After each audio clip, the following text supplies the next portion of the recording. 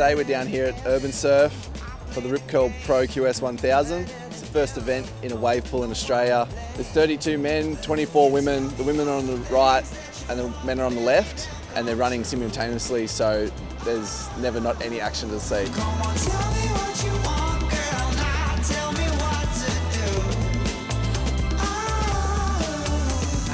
We've got a bunch of locals here, a bunch of interstate competitors come from all around the country for the first wave pool event ever in Australia. It's awesome.